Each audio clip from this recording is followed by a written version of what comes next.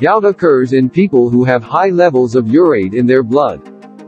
It occurs from a combination of diet, other health problems about which we will discuss later on, and also by genetic factors.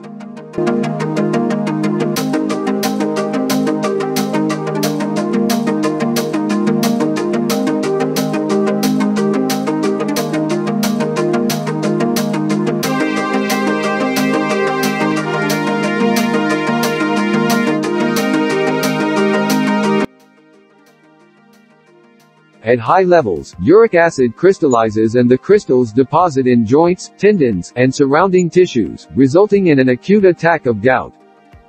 As urate levels build up, our body gets rid of it through kidneys. But if body is making too much urate, or kidneys are unable to get rid of extra urate, then levels start to rise.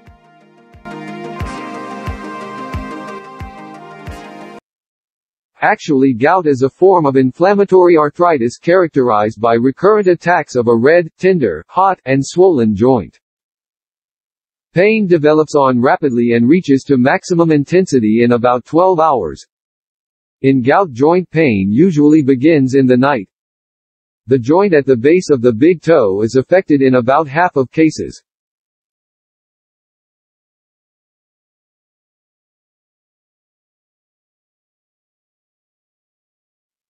Long-standing hyperuricemia may result in other symptoms like hard, painless deposits of uric acid crystals known as tophi.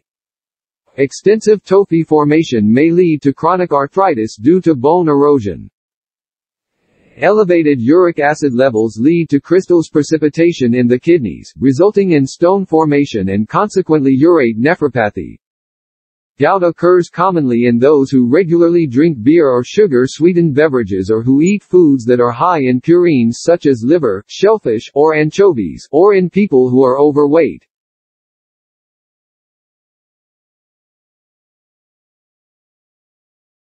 Gout can also occur because of genetic predisposition, or underexcretion of urate. Underexcretion of uric acid by the kidneys is the main cause of hyperuricemia in approximately 90% of cases, while overproduction is the cause in less than 10% of cases.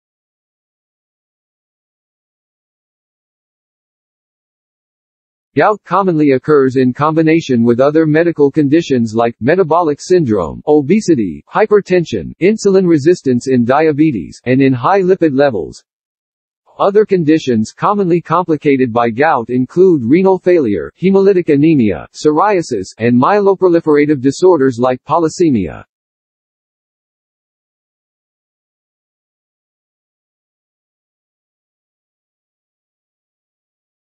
Gout may be diagnosed and treated without further investigations if someone having hyperuricemia and the classic acute arthritis.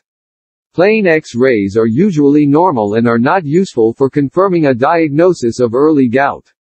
But in advanced disease they may show bone erosion. Remember, synovial fluid analysis should only be done if the diagnosis is in doubt. A definitive diagnosis of gout is based upon the identification of monosodium urate crystals in synovial fluid or apophis. Under polarized light microscopy, they have a needle-like morphology and strong negative birefringence. While in blood tests, hyperuricemia is a classic feature of gout. But nearly half of the time gout occurs without hyperuricemia. And it is also seen that most people with raised uric acid levels never develop gout. Other blood tests commonly performed are white blood cell count, electrolytes, kidney function, and ESR. While talking about differentials, the most important differential diagnosis in case of gout is septic arthritis. Other conditions that can look similar include pseudo-gout, rheumatoid arthritis, psoriatic arthritis, and reactive arthritis.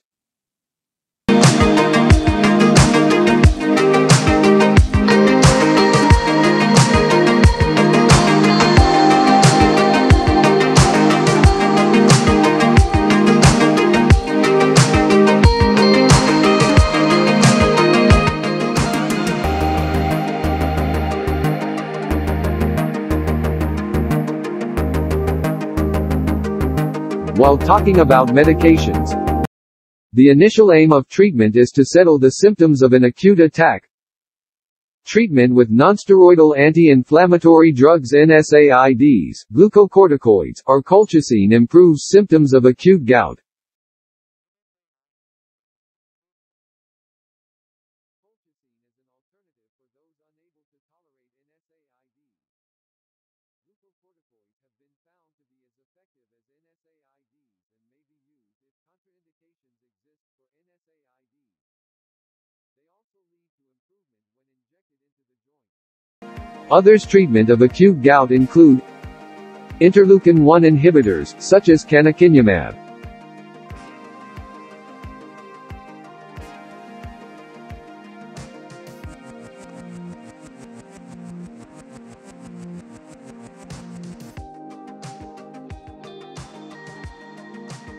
And while in those with frequent attacks, allopurinol or probenecid provides long-term prevention. Allopurinol is generally the best preventative treatment. Allopurinol blocks uric acid production, and is the most commonly used agent. Febuxostat is only recommended in those who cannot tolerate allopurinol. Probenecid appears to be less effective than allopurinol and is a second-line agent. Thanks. Like and subscribe our channel for next coming videos.